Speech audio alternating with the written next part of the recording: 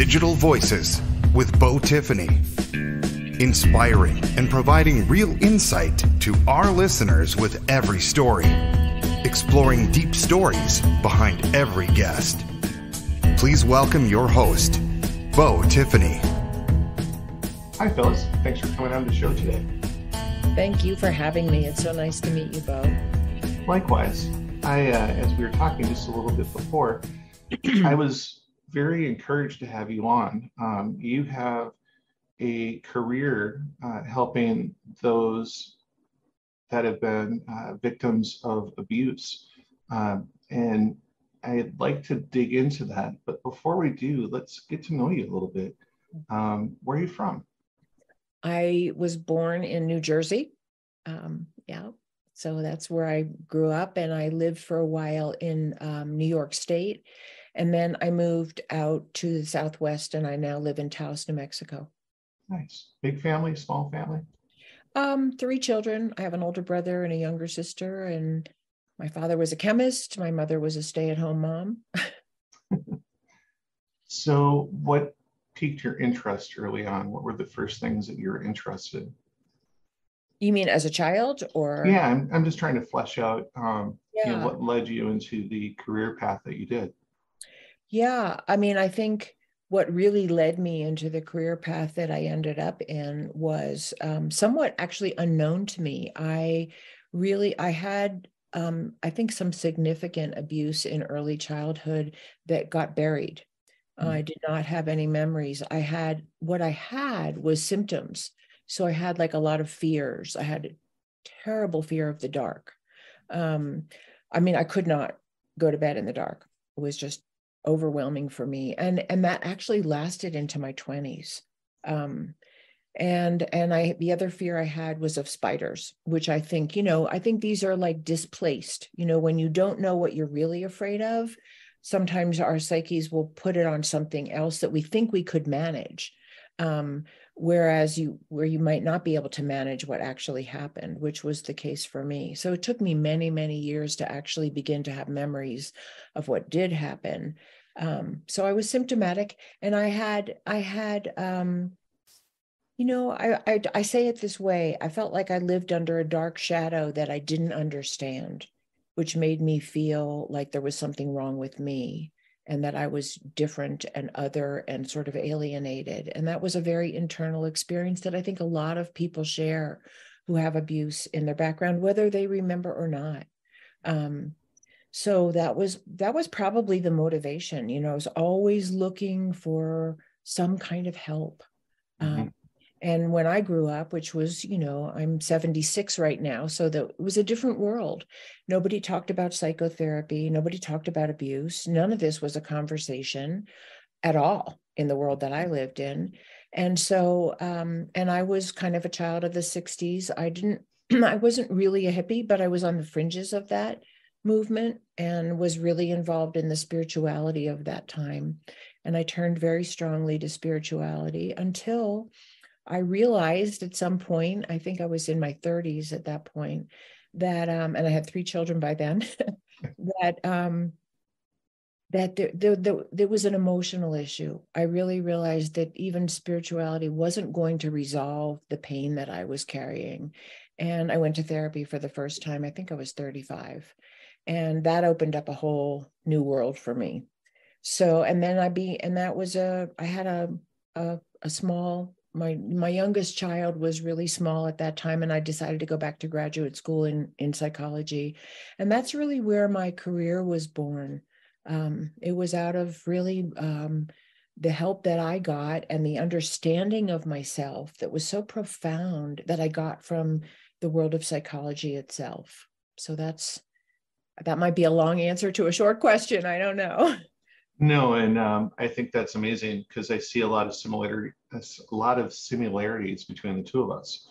I have shared some of the things that I've gone through with my guests on previous shows, but I grew up an orphan and drifted through the foster care system, which was very difficult. Had very toxic parents, unfortunately, and even as an adult, trying to reconnect was just not possible. And so growing up with a sense of displacement and not knowing where I belonged, and having to kind of raise myself. And then even though I had a tremendous amount of abuse from my own childhood, the places that I was then sent to were even sometimes more abusive than where I'd come from. I know. That's And awful. yeah, and so it was interesting because I interviewed my foster brothers, and all of us bear scars, but in different ways. And one of the things that I did was very similar to you. I was always a reader, and kind of voracious at that. I read all the time. We didn't have a TV, and Nintendo was just coming out in those days. I was born in '74, so I'm Okay. almost 50. And so we each got into something different. But for me, it was more books and a way of escaping my own reality through reading. Yeah. And that transitioned into academic reading. And I was very interested in psychology. I took a lot of psychology, really excelled at it. I found the mind to be fascinating. And, you talked about the changes in psychology. Back in the late 1800s and early 1900s, we had like the Freudian theory and some of these other theories of thought. And I always laugh because Freud was a cocaine addict, and he was. I didn't even know that. Oh yeah, he had his own Yeah. things that he dabbled into, but it the theory of psychology and the theory of just psychosis and abuse, and how that scars and can really affect someone, has broadened its understandings over the last Absolutely. 100 years. 100%, 100%. I mean, I think the whole way that we now look at our early conditioning and the conditioning that continues as we grow up has everything to do with what we believe about ourselves, our coping mechanisms, how we relate or don't relate to other people, our ability to bond, all of, I could go on with a long, long list. So absolutely, thank God the whole theories around psychology have changed and grown, and we really understand. And one of the things I emphasize in my new book, America in Therapy, is the whole way that we look at our psychology through family dynamics. Just absolutely essential. So everything you're saying is right on, right on. Yeah, go ahead. Can you share some of the most significant insights that you gained with working with abuse survivors and the dysfunctional family dynamics? Oh, absolutely. I mean, there's so many, and I try to go into a lot of the most significant ones in detail in my book. So I'll, obviously I can't do all of that right here, but yeah, I mean, I think, first of all, there's some really notable family dynamics. And one of the big ones is denial. There's and whether it's overt, whether, I didn't hit you that hard, or nothing really happened, your father really didn't do that, or, whether it's overt like that, or it's more subtle, where your perceptions are denied, your feelings are denied, your distress is denied, or you're blamed for it, so that that denial becomes something, that many people like myself internalized, so that I didn't feel like I could trust my own perceptions, even though I had them and they were really strong. I'd be around certain people and I would get like a creepy vibration, but I didn't know if I could trust it because I thought it was just coming from me. Does that make sense? And so then it sort of disables your ability for many people to protect yourself in the future, because you've learned to distrust your own perceptions because they were never validated. And of course, for an abusive system to continue, those perceptions can't be validated, because that's part of what keeps the power dynamic of any abuser alive and well. So that denial is a big one. And I think one of the beautiful things that happens in a really safe therapeutic container is that you're allowed to really, you're encouraged and allowed, and it's supported for you to own your own truth. And sometimes that's painful, but and usually it is if we're talking about abuse, but there's something beautiful about being allowed to express and feel and work through that pain with someone who believes you, who doesn't shame you, who supports you to uncover the beautiful person that's underneath all that pain. So that's a big one, denial, I would say. And for me, that was a big one, the repression that I internalized, because in my family, there was no overt denial. There was just no acknowledgement. There was just no acknowledgement. We looked like a fine family. We looked okay to the outside world. And that's another form of denial. You know, people look at your family and they think you're just fine.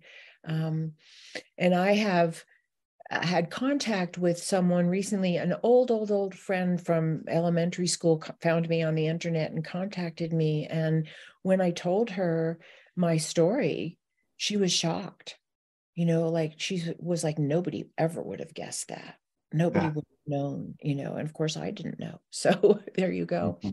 But that sort of segues into another thing, and that is that abusers, whether it's overt and intentional or it's more covert, they blame their victims for their symptoms. So if you don't thrive well, if you have fears, if you become aggressive, or if you turn inward, or you know, whatever it is about you that is actually a symptom of the abuse, becomes a target for further abuse. Like, even if it's just she's too sensitive, she cries all the time, or, you know, he doesn't do well in school, what's wrong with him? Or, you know, or it might be something more overt, like, why is that kid fighting all the time? Instead of looking at, well, why is he? You know, what happened that he has so much rage that he wants to act out on defenseless other kids on the playground, instead of like labeling him a bad kid? Well, let's get into that a little bit. So, Sure. in my opinion, I think there's limited ways of expression for a child because they haven't developed yet. That's right. And so what you're talking about, these acting outs, is the way that they are able to communicate, but it's up to the parent or teacher or someone that's the parental figure in their life to identify that troubled child and get them some help, in my opinion. Yeah. Because it usually A equals B equals C, right? You're absolutely right on. You know, and I think in some places that correlation is beginning to be made, but I don't think it's in enough places yet. I don't think enough people are educated enough to know that there is that correlation. And it's absolutely pivotal, because if I can segue just for a moment to the national, and it's really international, but I talk about America because I live in America, and that's, you know, that's the audience I'm speaking to right now. But really, these are global problems.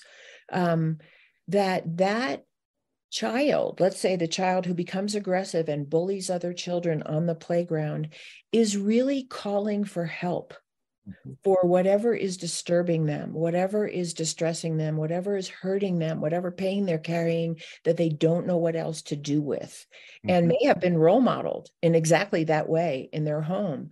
And the big segue is that the most symptomatic people in our society are the same people. Who is the school shooter?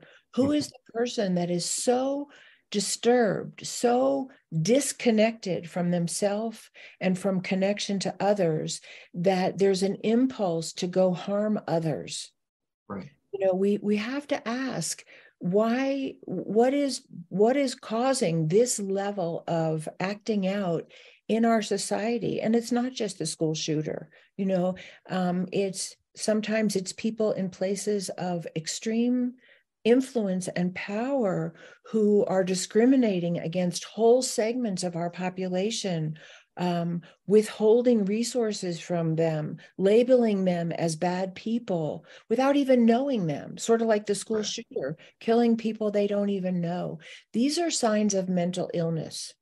And that's really the theme of my book, is that we can take what we know from abusive family situations and dynamics and look at our country through that lens. If we really want to have peace, if we really want to have healing, if we really want to bring ourselves back from the edge of war, if we really want to, if we really want to stop the school shootings, we have to look at the causes. Yeah. Well, that gets me into another question.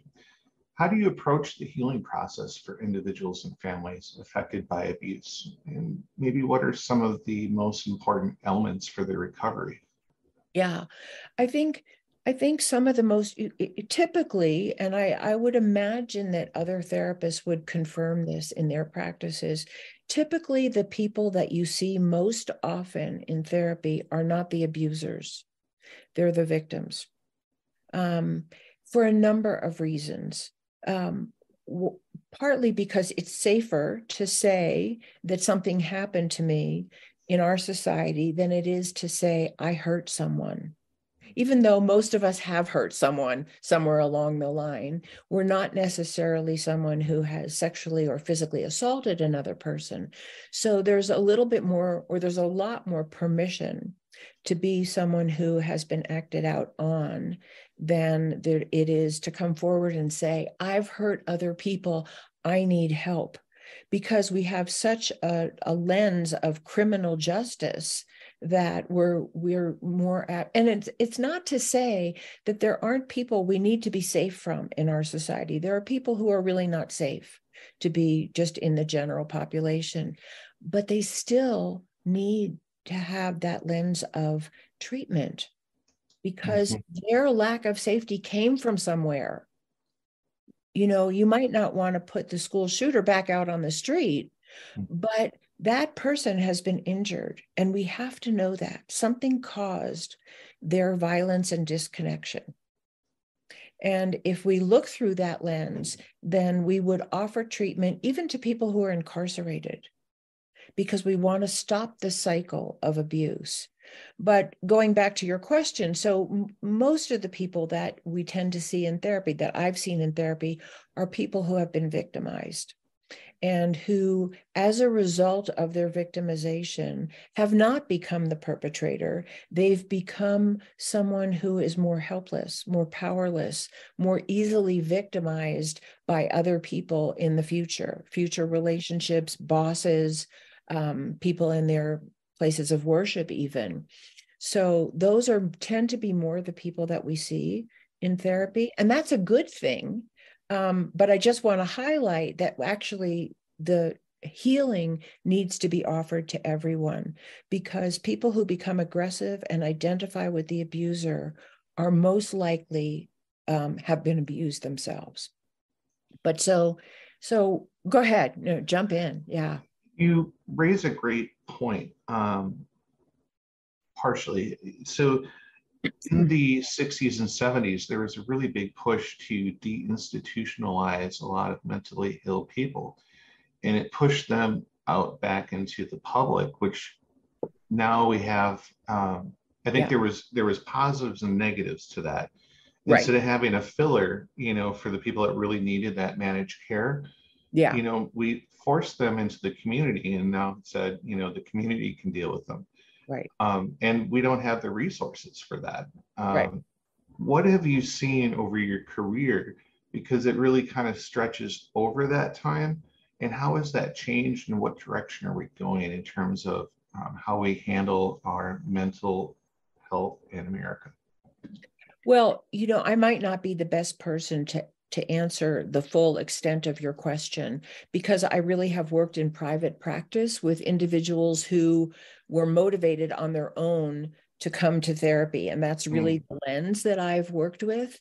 But it appears that, absolutely what you're saying, I think, has been the case, that we stopped funding residential treatment for people who were disturbed. I think and I do think there was a lot of lack of information even in that at that time, that many people who ended up in institutional care actually had been abused and traumatized, and they needed that kind of treatment, and they weren't really necessarily seen through that lens. And so I don't know that they all got the help that they needed. But I don't have statistics, and I'm not an authority on that. And with a lot of those people being put out on the street, of course, they couldn't really fend for themselves in a healthy way. And so you just have layer upon layer of dysfunction. You have the dysfunction that caused whatever was going on with them in the first place. You have whatever dysfunction might have happened in a residential setting. And then you have the dysfunction of trying to cope in a world that doesn't want you, doesn't have a place for you, and sees you as other. And I think that's the tragedy of mental illness in general, that we tend to think of mental illness as the person's crazy, they're hearing voices, they're just crazy, when a lot of really disturbed people are suffering from neglect and abuse and discrimination and poverty, all kinds of societal abuse and neglect, as well as family abuse and neglect. And I think what's changing, and I think it's changing slowly, but I do think it's changing. And, why I wrote this book is because I want to be part of the change. Is that I think more and more people, and I don't think it's the majority of the population yet, but I think more and more people realize the tentacles that are attached to mental illness, and realize that mental illness is not just the crazy person hearing voices. Mental illness is deep depression, paralyzing anxiety, overwhelming addiction, sexual and physical assault, or inability to protect yourself in the future from physical and sexual and other kinds of assault. I think we're getting a broader definition of what mental unwellness, let's call it mental unwellness, is. And it's epidemic in our society. It's you and me. It's the people I know, who are brushing their teeth in the morning and going to work and, putting their kids on the school bus. It's not derelicts. And, it's all strata of society. It's all ranges of economic possibility, sex, religion, everything. And I think we are starting to get that. I think we're starting to get it. And I think the push needs to be really great. And so if you're talking about this on your podcast with many people, you're part of that. You're part of the awakening of let's take a look at what's really happening here and have a really humanistic approach to one another. Let's come with compassion, with deep understanding, and with some skills to help heal one another. You hit that right on the head. We've mentioned your books and you've mentioned some of the things in them, but let's spend a little bit of time. Can you give us an overview of the two books that you have published, and give us a brief introduction to the third one that you have coming? Yeah. Well, really what happened for me, and, and I don't think it's, I have my own individual brand of what happened for me, but I don't think I'm unusual in the sense that, as I said earlier, my quest for healing drove me to a more spiritual direction initially. And it wasn't just that I was interested. I had experiences even as a kid that just sort of pierced through that dark cloud that I lived in, where I felt a connection to some kind of, I would just say, divine love or deep love through nature.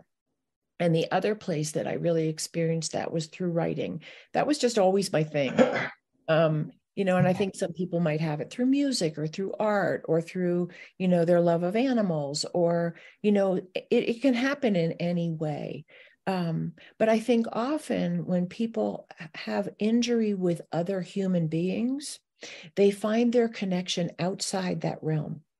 They find their connection in their creativity, or with animals, or with plants, or with music, like I said, because it's safer, actually. then human beings have become unsafe. And so we don't necessarily look for that connection with other human beings, or we do, but we're continually drawn to the kind of people that hurt us in the first place, so we don't find it. Right. Yeah. You So, know, yeah, go ahead. we're living in a time of artificial intelligence and chatbots and all of that. What do you think the impact is going to be on mental health as a result of that? Is that going to help people's mental health because they have a non-biased someone to talk to, or is that going to create a disconnect from society?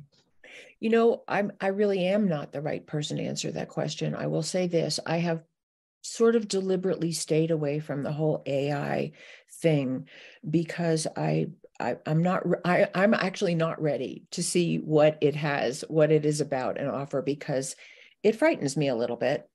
And that doesn't. Why? Yeah, because maybe I'm so humanistic that I am so invested in repairing our relationships with one another, because I think that's the source of our healing, that I've just kind of stayed away from that world. I'm not saying it doesn't have something to offer that's really valuable. And at some point, I'll probably invest myself in understanding what it does have to offer. But right now, I'm just kind of really focused on our healing our relationships with one another, because my experience personally and my experience as a therapist has shown me that the greatest injuries that we suffer from are the lack of love and belonging, and the lack of resources, and the lack of validation of who we are, and celebration of our diversity that we experience with human beings. And so my investment is in trying to heal that. And I believe that those things can only be healed with other human beings. We have to have a reparative experience with other people to heal. Now, I shouldn't say that as an absolute, because I do think that people can have a healing experience through their art, through nature, through animals, through self-expression. But there's something, even that, helps us repair our relationships with other people, or our safety with other people. So when people are drawn towards those other components rather than like a social relationship with an animal or art or some of these other facets, so I understand the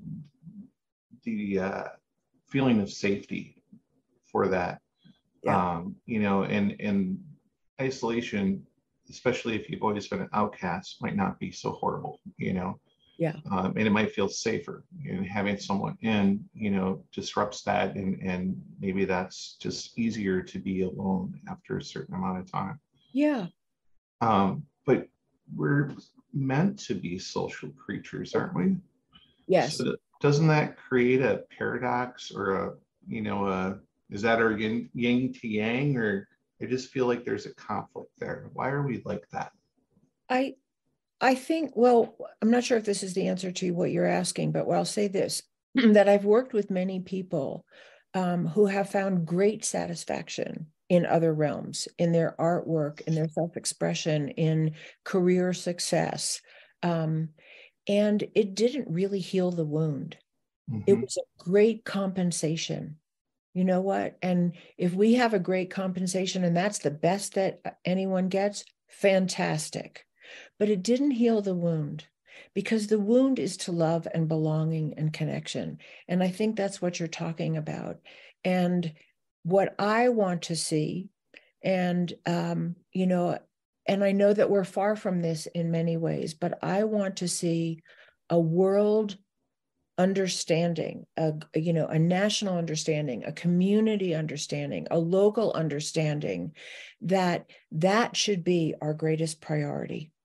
Repairing our human relations, because people who feel loved, who feel like they're wanted and they belong, who are provided for, and not like we just give you everything, but we take care of each other, whether it's a living wage or resources for people who really have lived in terrible poverty, whatever it is. People who are cared for and loved and feel like they belong and they're valued don't want to go out and shoot up a school. They don't. They don't want to rape. They don't want to, rob a bank. It's that mental and emotional well-being that actually makes all of us safe. And my quest is to make that a conversation for a national priority, whether I live to see it or not. Do you think it's a matter of being noticed for those that haven't been noticed, and so they act out in the most egregious way to get that attention? Like, I find that a lot of people that are committing these, we've brought up school shootings and such a few times, don't always come from a good home. Some of them do. Some of them there doesn't seem to be that correlation, but more often than not, I feel like there's a correlation there, or at least things that were missed by either the parents or the school and not addressed. And so the child felt like they had to go that extra mile to, is it just for that recognition and they just go to the very extreme, or is it more of maybe the first person shooter video games, they're mentally being, raised in this constant conflict, if you will? What types of factors are affecting this increase in school shootings? Because, we've mentioned it a few times, and I think you might very well be a good person to give us some insight, at least to that. Yeah, I think you mentioned there some really important factors. And also we are all born with our own wiring, so that's a factor as well. Some in anybody who's a parent can tell you, that baby, from the moment that baby was born, he was just so calm and peaceful, and the other one cried all the time, in the same family. So we are born with our own individual nature, and we're all born with our own individual biochemistry and our own brain wiring. But that being said, the part that we as parents, we as friends, we as lovers, we as congressmen, we as business owners, the part that we can be responsible for 100% is the way we nurture each other or not. And that has a lot to do with how any individual learns to cope and what they feel about themselves and the path they take in life. And that's the part we can do something about. So yes, I think there's an extraordinary amount of abuse and neglect going on in our society, probably more than the average person realizes. But as a therapist, you see this. You see people who, like I said, they look like they're functioning well. They were raped when they were 4. They were locked out of the house if they cried. Terrible things happen behind closed doors in families, and that we don't often acknowledge. And many people feel like they just have to show a good face. Talk about that, because you're not supposed to be a victim. You're supposed to be a thriver. You're supposed to be a survivor, and you're supposed to buck up and, get over it because it's the past, or whatever. Right. All these messages are don't just necessarily even come from the family. While they might come from the family, they're societal. So there's so much conditioning happening in our society. And this is why I talk about societal abuse in my book, because if the influences that young people are getting are, it's cool to hate a certain, somebody wearing a certain religious garb, or who has a darker skin, or it's cool to put down girls, or, call anybody who cries a sissy or whatever, then these are massive societal influences. And because of the advancement in our technology and social media, this is something that's inundating young people today in a way that it wasn't when I grew up. It's very, very different. I do see, like communities, when there's a disaster or some tragedy within the community, people pull together. When there's a food drive that's usually community based, there's such a disconnect with our politics and our Okay. community values. And that's why I think we've seen so much via the political realm over the last 10 or 20 years, but especially over the last, 2, 3 presidencies. Yeah. And each of them tackle a little bit different issues, but we have really this public pressure for change. Um, the majority is really getting attacked by the 1%, if you will, and the policies and the Trump tactics, for lack of better words, and how they, run business or just conduct themselves within the community. And I think that says a lot because, you have most of the people out there that want, the same thing. And it's for us to treat each other the same. And we're, the color of skin shouldn't matter these days, and freedom of religion, and all the things that should be protected by our Constitution. Yet, every day we watch the news and we see how our constitutional rights and other rights within the system are consistently eroded. Yeah. Or, there's people that are taking advantage of things that were, kind of put in there purposely for them to take advantage of. Yeah. And so it's our self-policing is lacking. We're not really looking out for each other as much as we're looking out for these 1% in terms of political realm of what you see. Most of the news is focused on negative and school shootings. Very rarely are you positively uplifted by a good story. Absolutely. And I think that, when you only have so much time of the day to watch the news and you're always exposed to the negatives of life and society, it starts to shape people in a certain way. And I think it definitely affects mental health. What kind of insights or what thoughts do you have on some of that? Yeah, I mean, a lot. I think one of the things you're talking about, I talk about specifically in my book, America in Therapy, is that there is, and I use exactly the word that you use, which is there's a massive disconnect between what we all want for ourselves. We want safety. We want to have enough food. We want to have good housing. We want our children to have a good education and be able to get good paying jobs. We want to be valued as individuals, and we want to be loved. We want to be loved for who we are. We want to belong. We want our lives to have meaning and purpose, and often beyond our own individual needs, right?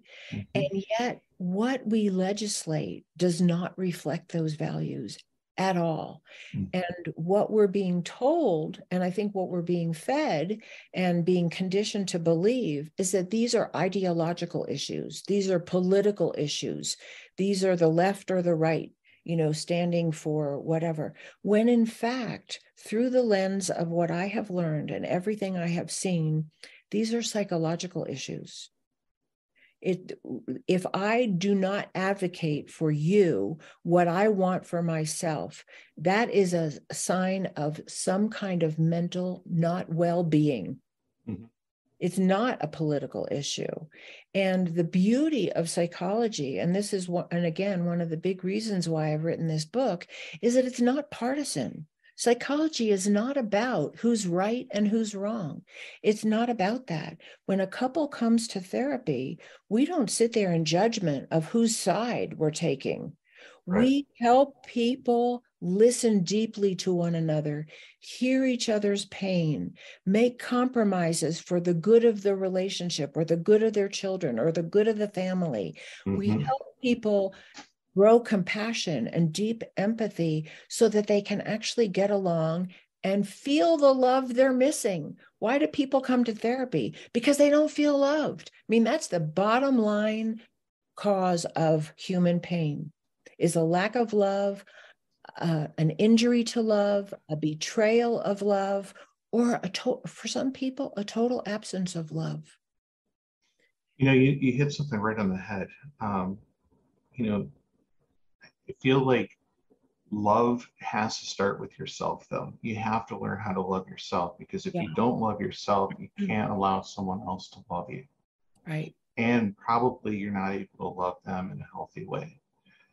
Is there steps to recovery for abuse victims that might be listening to this right now, and some of this is connecting to them? Yeah, What? absolutely. Absolutely. I mean, I think there are things that people can do to grow self-love, and that those are, things that we can kind of do ourselves.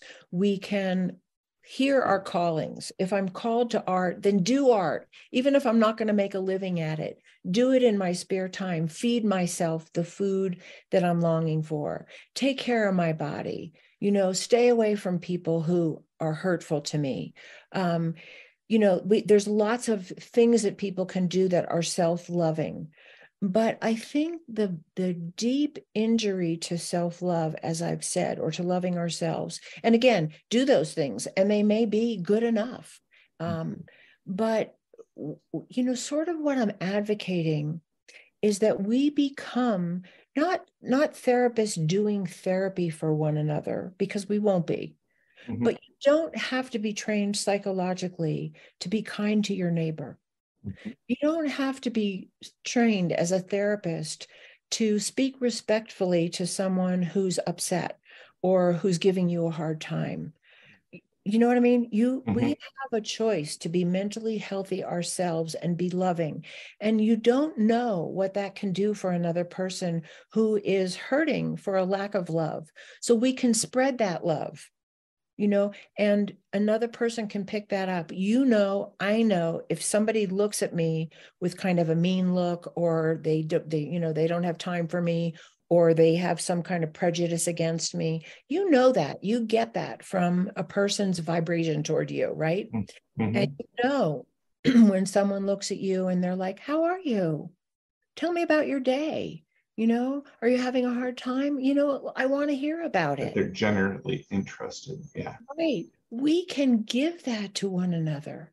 And there is a profound effect from, spreading that kind of love and connection to one another in our day. I think it's that genuine acknowledgement. You just take that right couple minutes, even if it's a few seconds, to acknowledge someone, say hi, give them a compliment. Yeah. Somehow lift their day up if you can. I try to practice that myself as a routine. Yeah. It's the butterfly effect, I like to think of it, and absolutely. It's those small acts of kindness that go the longest distance, it seems. Right. And what if we had that role modeled in Congress, where you saw someone, presenting an idea that another person completely disagrees with, but instead of, the name calling and the whatever that goes on, the extreme divisiveness and hatred and, advocacy for violence in some cases, what if we saw a role model for ourselves and our children? Tell me more about why you feel that way.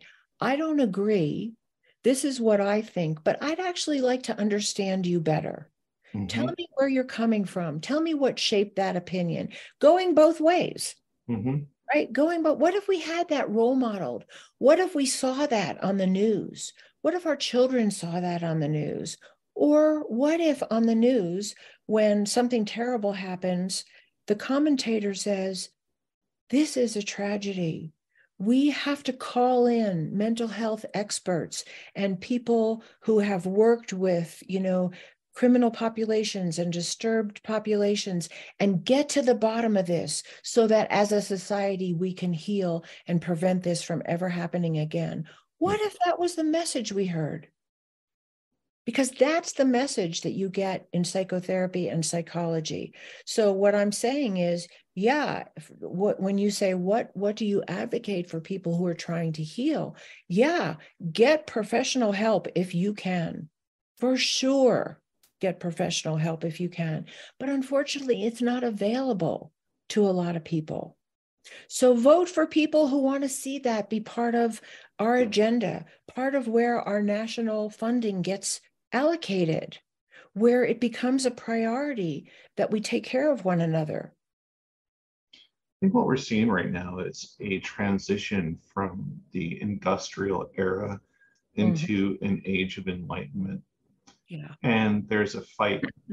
There's a fight behind the scenes to keep the old ways, you know, and Absolutely. prevent that that evolution, if you will. And change only comes, in my opinion, from my own experiences, when something hurts, whether that's your pocketbook 100%. or physically. And that's where we're at these days, in my That's opinion. right. And So, go ahead.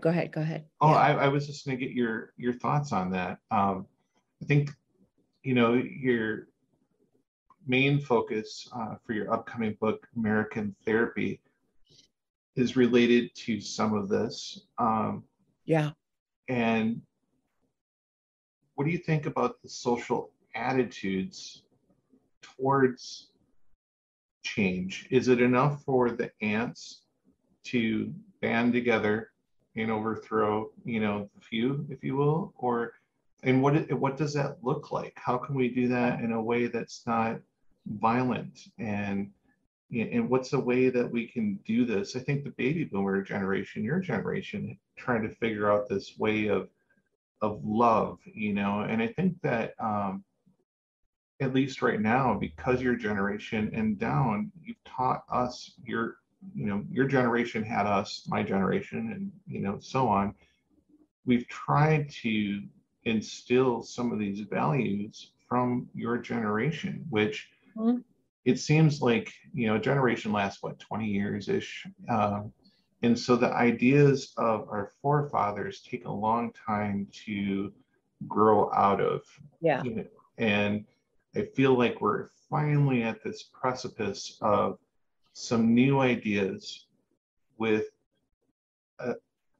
a community that was built by your generation, you know, with your children, teaching these ideals.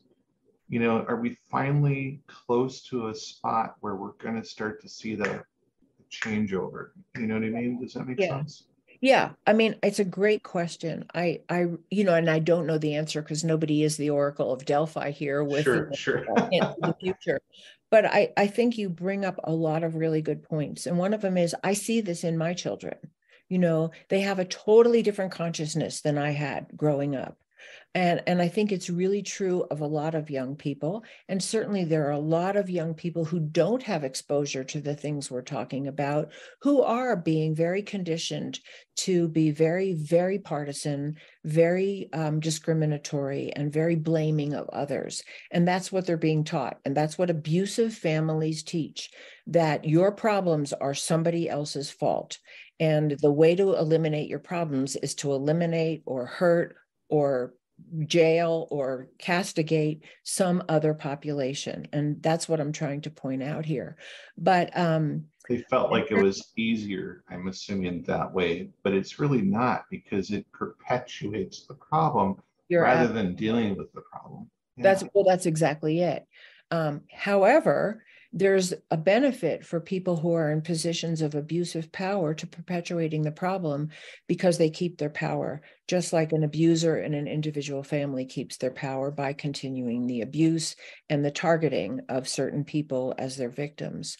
But going back to the big picture of what you're saying, I do believe that there is a very strong rising of consciousness of what this is all about. And I think some of the evidence of that, even though it looks, you know, highly divisive and controversial in the news, is that there's a great quest for the truth. People really want to know, what did that guy really say? What did they really do behind closed doors? Was the election really, you know, defrauded? You know, was it really, you know, influenced in a bad way? Or did Biden really win? Or whatever. People want to know the truth. And that is part of the heart of the best therapy and psychology is we have a safe place to delve into our own truth. That's where the healing begins. I can say, this happened to me and it was horrible. And I can also say, you know what? I hurt that person too. I acted out on that person who was my employee. I didn't give them the raise they deserve because I projected something onto them because of their sex, because of their race, because they looked insecure the way I felt insecure. We can own our stuff. And that's what I want to see for our country. Our country has perpetrated some terrible wrongs on many, many, many, many people. What if we could own that? Yeah. What if we could just own it and say, this is part of our healing? Like we want for individuals. So one of the things I want to say, just real quickly, if I can throw No this, problem. Yeah. A lot of what's happening is being framed as this, epic battle between good and evil. And I don't believe it is. I believe that's what keeps war going. There'll always be someone we can call evil or wrong or bad or, that we want to take from or whatever it is we want to do. I don't believe that's what's actually happening. I think we're being sold a faulty bill of goods. What's happening is the consciousness of our actual need for one another is rising.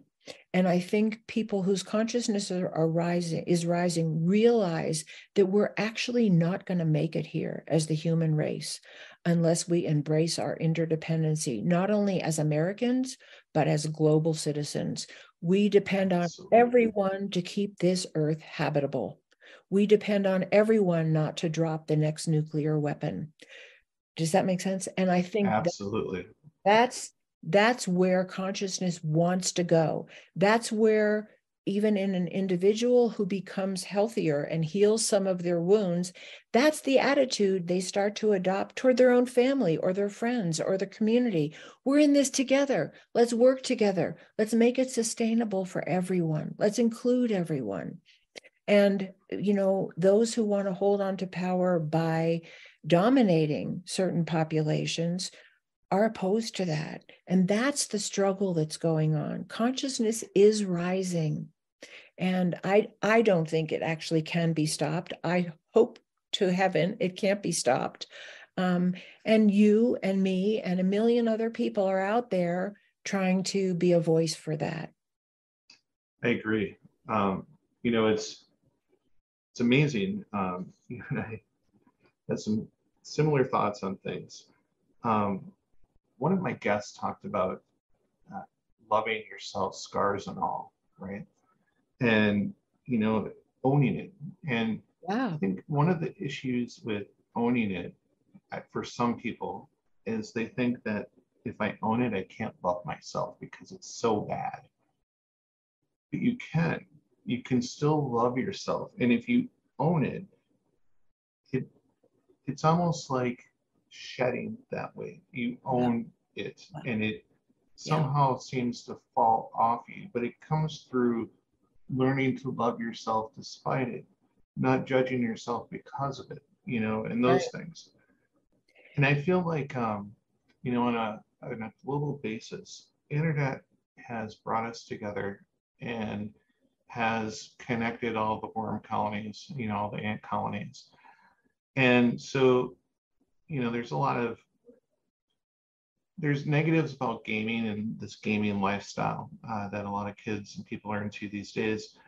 But one of the cool things about it is you can be playing with somebody in South Korea or Vietnam, and you can be having fun and creating social connections that you never would have before. And it's brought us together in a way that, so for all the negatives that like gaming systems and all that have brought, there's something about the bringing together a community that, even though the internet, helped bring us together with chat rooms, being able to like play a game with someone from across the world and get to know them and their family, and you develop friendships. And I think that's an amazing thing that's bringing globally people together in a big way.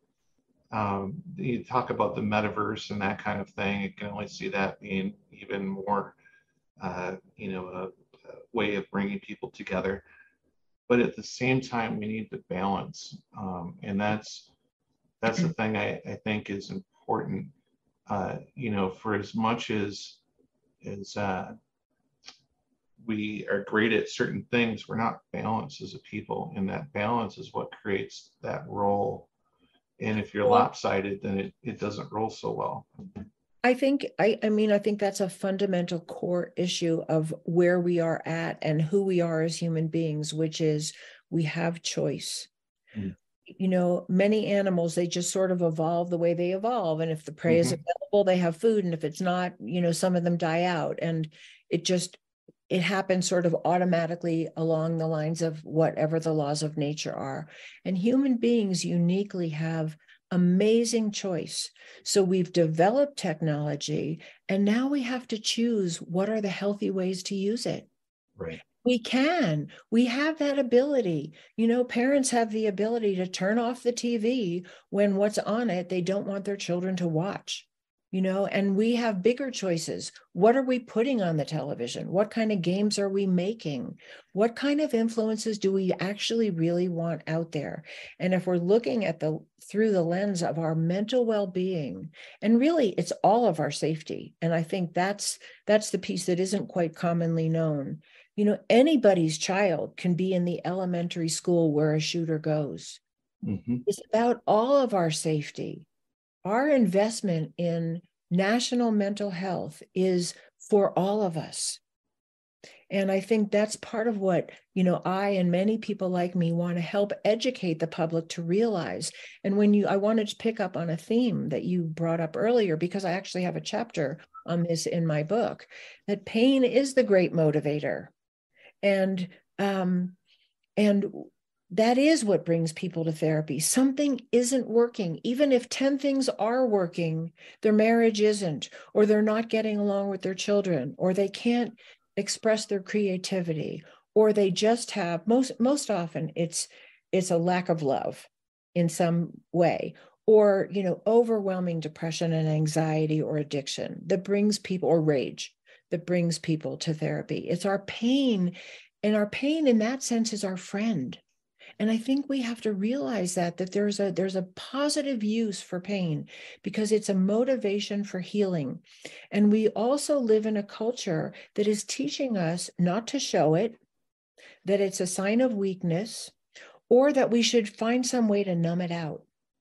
And these things do not serve. We need to feel pain as a motivation to heal our nation. We need to feel the pain of our divisiveness. We need to feel the pain of the people who are living, the millions of people who are living in poverty, whose children don't have enough food, don't get medical care, can't get a good education. We need to feel the pain of that to do something about it. And so in that way, and again, this is about choice.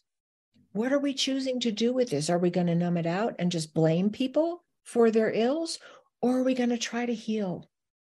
And the principles of good psychotherapy are the principles that we could bring to our nation, which is deep listening to many, many points of view. And you brought up something else. You said, can we do this nonviolently?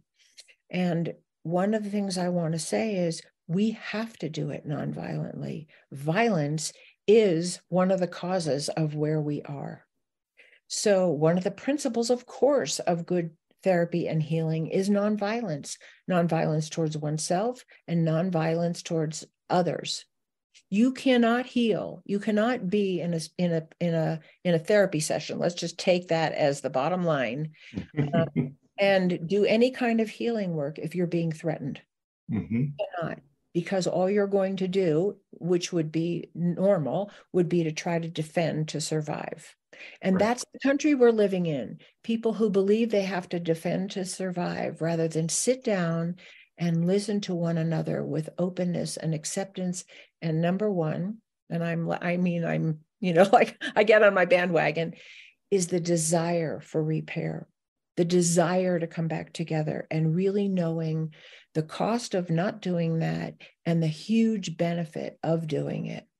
And there's lots of other principles involved, but these are the beginning. Like, when a couple comes to therapy, we don't allow them to just sit there and scream, obscenities at each other. We say, if you're really feeling that angry, come and work on the anger, or leave the room and come back when you feel like you can have a conversation. Be safe, make it safe for your partner to hear you. You have a legitimate gripe. You're angry about something. I will help you learn how to express that in a way that you could be heard. You want to be heard. We all want to be heard. Yep. Two things that came to mind.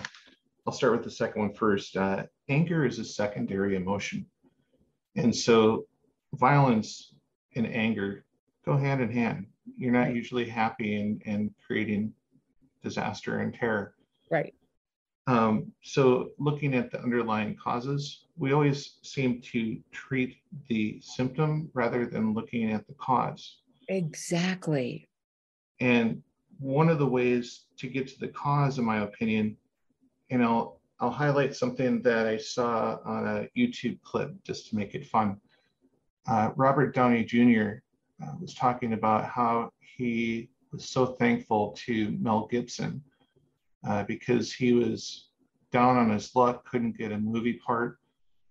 He had destroyed his career, and Mel gave him a chance. And he said, in order to get better, you have to hug your cactus. Oh, I love that. And he said, it's hard to do at first, That's right. But after a while, you can learn to hug it. And I thought that was powerful. So I'm glad that you loved it too. Oh, I think that's beautiful. I think that's really beautiful. Say more about how you see that playing out. What would it look like to hug your cactus? Because I think that's a really powerful metaphor. For me, I think it's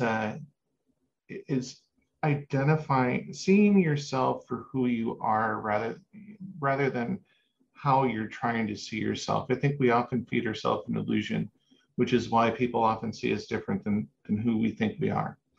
And so I think, really identifying, like, am I selfish?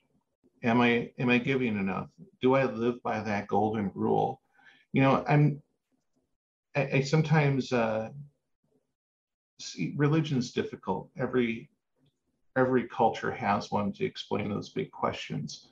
Who are we? Why are we here? What happens when we die? Who created us? Kind of thing. And even having that talk of religion is offensive to some people because they're so devout within their religion that you must be wrong. Yeah. And so if we can get beyond that, we learn that there's these commonalities within the religion, and perhaps none of us are right. And it was our way to explain those big questions and also to create a way for us to live together without killing each other. If evolution is right and we came from cavemen, there was that one guy that was bigger than the other cave guy who has the wife and more food, and the big guy's got a club, so he takes the little guy out and takes all of his stuff. That's a repetitive theme throughout history. Every great civilization has had, that same cycle. And I think we're at that point where we're also at that same cycle, and we have a pinnacle where advanced societies will hit this point where they don't get any better, and they decline and they fall apart. Yeah. And I feel like that's playing out now, and we have these big questions that we need to answer. And part of that is hugging our cactuses.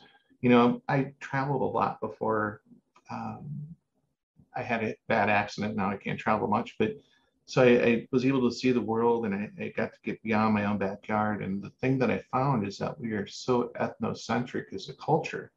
And I'm sure it's like that no matter where you go, because it's just like your own home team. We always want to root for our own home. Right. So once you start to open your eyes and realize that, really we're just on a small rock that is not as big as it used to be. We're the first in the whole history of of the earth to be able to travel to the other side of the planet within a day, you know? And so we can experience so many more things if we choose to that would culturally enrich us. And when we find those connections, even the ones that I was discussing regarding like video games and such, we start making these small connections and those grow. That's right. And that's what I see right now. Yeah. But I think one of the issues that we have is as whether it's political or cultural or community based, people are having a really tough time hugging the cactus. Yeah. Yeah.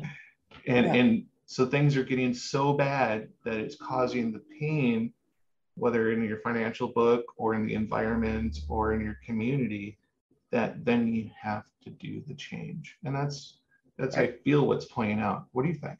Yeah, I mean, I think you brought up so many good points. I probably won't remember them all, but sorry. but what I think of when I think of hugging the cactus is, you know, like hugging all of myself, you know, the good, the bad, and the ugly. You know, like I have my strengths, I have my gifts, I have my blind spots, I have the places where I've been less than kind or generous or whatever.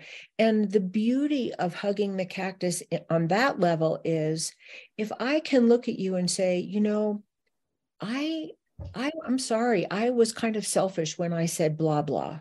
Then I've opened the door to you and me reconnecting, part of healing.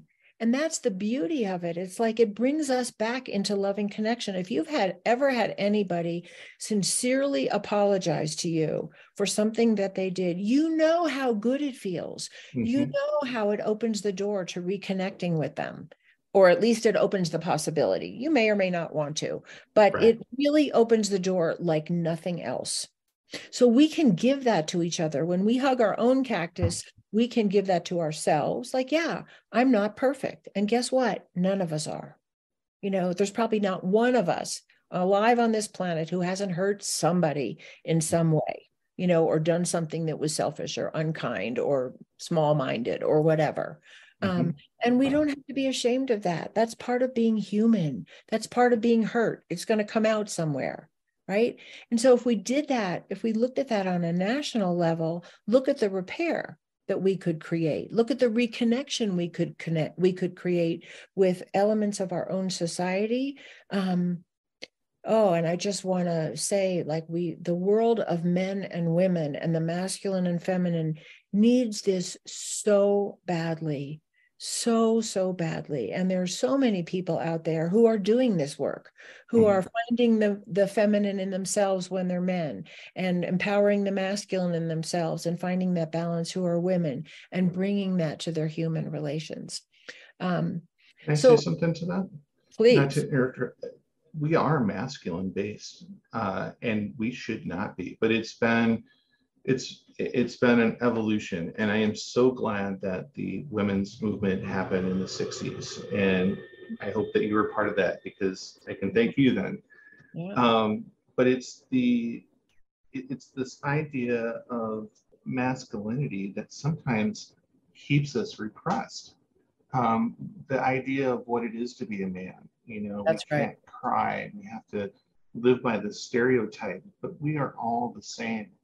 And sometimes, you know, if you are in touch with yourself or your feelings or emotions, then society might make fun of you, you know, or, you know, they frown on that and discourage it. But at the same time, we live in an age where we have a vice president as a female, which thank God that's finally happened. And I can't wait till we have one that is female as a president, because women have a way of seeing things that is so needed. You know, this masculinity blinds us sometimes to the more empathetic things that we need in order to connect to each other, and in order to, you know, grow as a global community. It shouldn't be about the one with the most toys wins, or, you know, who's got the most nukes or the most gold, or, Of course. We should have some kind of, President Reagan talked about, wouldn't it be interesting if, America or the world was invaded by aliens, and how it would be this common thing to bring us together. We have some of those big breakthroughs, internet, things like that, things that are truly starting to bring us together. But it is that globalization, and we need to hug the cactus for that. We need to hug our histories. We need to hug our own transgressions. Mm-hmm. America isn't as great as we present ourselves to be, and a lot of other places aren't either. Right. So hugging those cactuses and really starting to grow after that, I think, is where we hopefully will get to. Well, I think the real growth can't happen without that, because part of healing is taking responsibility for yourself. Yes, I might need to say, you assaulted me. I didn't make you assault me. You are responsible for that. That's also part of healing, to say that without shame, without self-blame. But it's also part of healing to take responsibility for my own actions, and they go together. And that, whether that's me as a person, us as a family, America as a country, men, women, whatever it is, that is part of healing, and it's an essential part of healing. And it's something that we want to celebrate in one another. Like, wow, you were able to say you did that. That took courage. That took strength. Good for you for owning that. That makes me feel safer with you. And if there's some amend you have to make or something you have to repay, do it, because that's part of it too. Sometimes we really have to make amends. Sometimes someone needs to make amends to us. And we can say that. We can say there has to be reparation for what was inflicted. These are all parts of psychotherapy. They're all parts of good psychotherapy and healing. So yeah, I'm 100% with you on that. I really thank you for the time that you spent talking with me and us today. I think there's a lot of nuggets that came out in this. Is there anything that we haven't touched on that you'd like to bring up before I let you go? I'm going to be putting links in the description for your 2 books that you have, and then when do you expect a release date for your third one? I'm hoping by next year that my new book, American Therapy, will come out, and I'll let you know as soon as I know, because, Okay. I just, that is my contribution to, or, I actually have another book in mind too, but that is my big contribution today to what I hope will become a tipping point where we really understand the dire need we are in as a country, as a human race, to heal ourselves as individuals, as families, as communities, as nations, and as a world population, and the great benefit that we can all have from doing that, and the consequences of not doing that. And I just wanted to say one quick thing about when you were talking about men and women.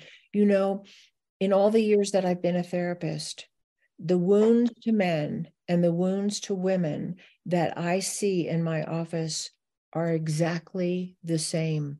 They're all from a lack of love, from abusive family dynamics, from terrible messages we've received about ourselves. It's no different for men than it is for women. We've just been conditioned to manifest those wounds differently. And the power over dynamic that men have been taught is part of what we need to heal. And part of the healing comes from women accessing their own power. So the healing can come on any level. Yeah. Looking forward to seeing that. Thank you. Thank you so much for having me. Give me 1 second.